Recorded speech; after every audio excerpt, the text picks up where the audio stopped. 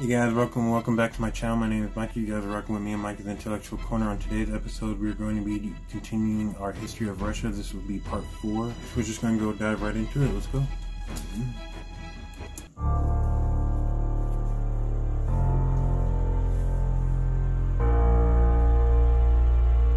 1825.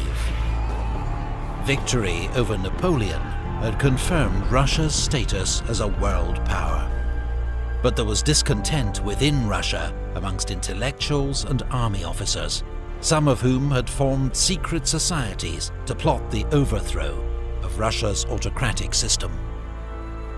When Emperor Alexander was succeeded, not as expected by his brother Constantine, but by a younger brother Nicholas, one of these secret societies used the confusion to launch a military coup. But the Decembrist revolt, as it became known, was defeated by loyalist troops, and the ringleaders were hanged. Others were sent. It's kind of sad though that was part, one of a way that they could have, broken away from this freaking serfdom society a whole 100 years before, it really got bad and, we got the USSR and all that stuff. Ringleaders were hanged. Others were sent into internal exile in Siberia. This was to become a common sentence for criminals and political prisoners in Tsarist Russia. Nicholas went on to adopt an official doctrine of orthodoxy, autocracy, and nationality. The state was to rest on the pillars of church, Tsar, and the Russian national spirit, a clear rejection of the values of European liberalism. In the Caucasus, border clashes with Persia led to a war which ended in complete Russian victory. And you know that those people in the region were probably pretty pissed off about this, because you got to think everybody in that region, I'm pretty sure, is Muslim, faith and stuff. So they're having to get absorbed into a Orthodox, society. Probably not to, obviously not the best thing, but War which ended in complete Russian victory. The Treaty of Turkmenchay forced Persia to cede all its territories in the region to Russia and pay a large indemnity. Russian support for Greece in its war of independence against the Ottomans led to war between Russia and the Ottoman Empire. Russian victory brought further gains in the Black Sea region. A Polish revolt, led by young army officers, was crushed by Russian troops. Alexander Pushkin, Russia's greatest poet, was shot in a duel, and 2 days later died from his wounds. Nicholas sent troops to help put down a Hungarian revolt against Austrian rule. The emperor's willingness to help suppress liberal revolts won him the nickname the gendarme, or policeman, of Europe. Russia's first major railway was opened, connecting St. Petersburg and Moscow. Alexander Herzen, a leading intellectual critic of Russia's autocracy, emigrated to London, where he continued to call for reform in his homeland. He'd later be described as the father of Russian socialism. The Ottoman Empire, now known as the sick man of Europe, reacted to further Russian provocations. Yeah, they're definitely struggling right now. The Ottoman Empire, you can definitely see their horrible decline as well at this time. By declaring war. The Russian Black Sea Fleet inflicted a crushing defeat on the Turks at the Battle of Sinope. But Britain and France, alarmed at Russia's southern expansion and potential control of Constantinople, declared war on Russia. The Allies landed troops in Crimea and besieged the naval base of Sevastopol, which fell after a grueling... And of course we know that that's the Crimean War, which is a pretty famous war. But I'm sure we'll do more videos on in the future. Which fell after a grueling year-long siege. In the Baltic, British and French warships blockaded the Russian capital, St. Petersburg. Russia was forced to sign a humiliating peace, withdraw its forces from the Black Sea, and put on hold plans for further southern expansion.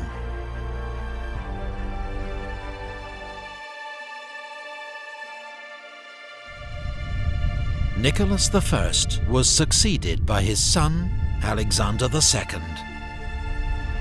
The Crimean War had exposed Russia's weakness. The country lagged far behind its European rivals in industry, infrastructure, and military power. So Alexander, unlike his father, decided to embrace reform. The most obvious sign of Russia's backwardness was serfdom. According to the 1857 census, more than a third of Russians were serfs, forced to work their master's land with few rights, restrictions on movement, and their status passed down to their children. They were slaves in all but name. In 1861, Alexander II abolished serfdom in Russia. He was hailed as the liberator. But in reality, most former serfs remained trapped in servitude and poverty.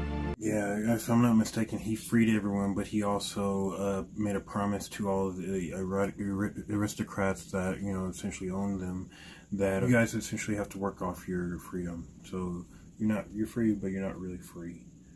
So it was backhanded as hell. Most former serfs remained trapped in servitude and poverty. Alexander's reforms would continue with the creation of the Zemstva, provincial assemblies with authority over local affairs, including education and social welfare. In the Far East, Russia forced territorial concessions from a weakened China, leading to the founding of Vladivostok, Russia's major Pacific port. Another uprising by Poles and Lithuanians against Russian rule was once more crushed by the Russian army. In the Caucasus, Russia's long and brutal war against local tribes came to an end, with their leaders swearing oaths of loyalty to the Tsar.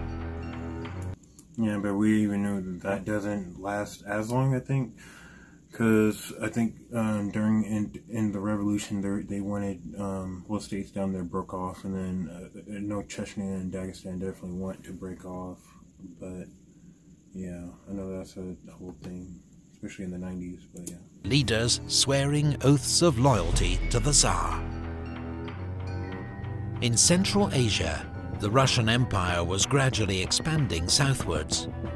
Russian armies defeated the Emirate of Bukhara and the Khanate of Khiva, and by the 1880s, Russia had conquered most of what was then called Turkestan, today the countries of Kazakhstan, Uzbekistan, Kyrgyzstan, Tajikistan, and Turkmenistan.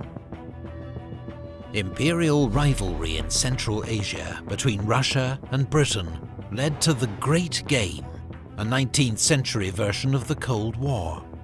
Centered on Afghanistan, diplomats and spies on both sides tried to win local support, extend their own influence, and limit the expansion of their rival, while avoiding direct military confrontation. Yeah, but we also know that I think around that same time, Britain was also fighting with China in the Opium Wars and all that stuff, so I want to say... While avoiding direct military confrontation. Russia decided to sell Alaska to America for $7.2 million. Many Americans thought it was a waste of money. Gold and oil were only discovered there much later.